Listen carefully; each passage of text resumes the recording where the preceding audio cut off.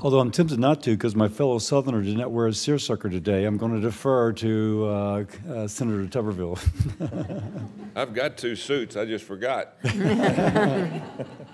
Thank you, Mr. Chairman, for having this hearing. I spent 35 years with the youth of this country as a coach, educator. And this is not just a crisis that we have, mental health. It's an emergency. We got huge problems. This is probably the biggest problem we have in this country. It's getting worse every day. I saw it change in just a short period of time. The number one commodity that we have in this country is not gold and silver, it's our young people, and we're destroying them. And we're sitting back and watching it happen. I've seen prescription drugs take over our youth, especially a lot of the kids that I work with. You know, we've ruined the nuclear family, and that's where a lot of this has got to come from.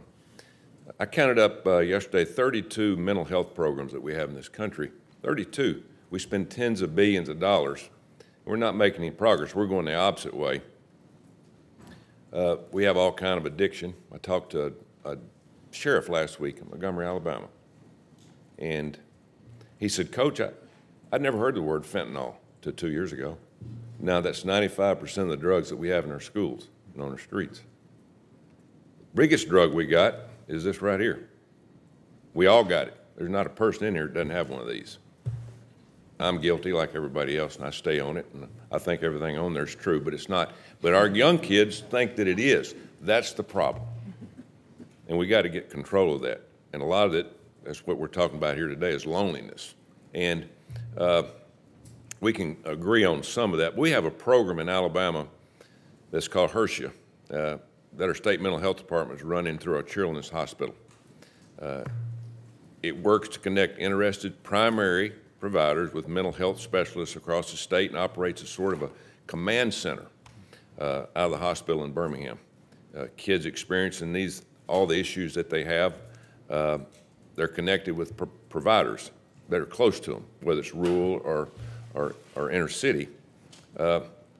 Money for this particular program has tripled in the last year in a bipartisan Safer Communities Act. Now, I will tell you this, we can afford a lot of things around here, but we cannot not afford to fund mental health. We can't. We have to be able to afford it, and through situations like this. So, Dr. Murphy, are we tracking the successes and failures of the rest of the billions of dollars that we spend? Are we tracking that? Is it where it's working? Have you got people that's doing that in your line of work that's helping us track the money going, and is that money helping to the degree where we can see success? Well, thanks, Senator, and I wish I could circle, underscore, star so much of what you just said, because you're right on, and you're right that the most important asset we have is our kids, and we've got to do more to protect them. I also agree with you that when we do put funds toward a cause, it's important to know, is it actually working? Is it delivering the benefit?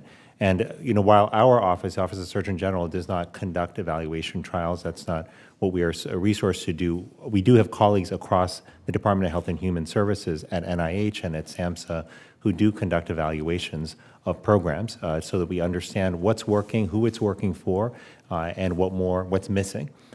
But I think, Senator, to pick up on something else you said here as well, I think, and I like the program you mentioned in Alabama in terms of the concept of building a network and an infrastructure so that primary care doctors in particular and others aren't trying to manage all this on their own. Like programs like the Pediatric Mental Health Access Program, for example, have been very helpful in making sure that those primary care doctors can get expertise, mental health expertise, into the clinic when a patient is there, and we do need more programs like that. But I don't think that we will be able to keep up with the sheer disturbing trends that we're seeing in terms of increased mental health concerns unless we simultaneously attack some of these root causes. And you mentioned our devices, and in particular for young people, social media has become, I worry for too many of them, a contributor, an important contributor to their mental health strains. I also spend a lot of time with student athletes. When I travel around the country, I do roundtables specifically with student athletes.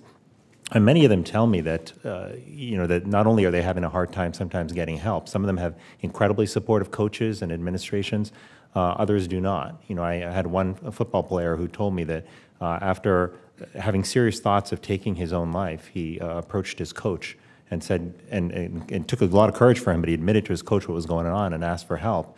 But as a response from the coach was, well, you know, if that's how you're feeling, maybe this program's not for you. You should consider going to another university.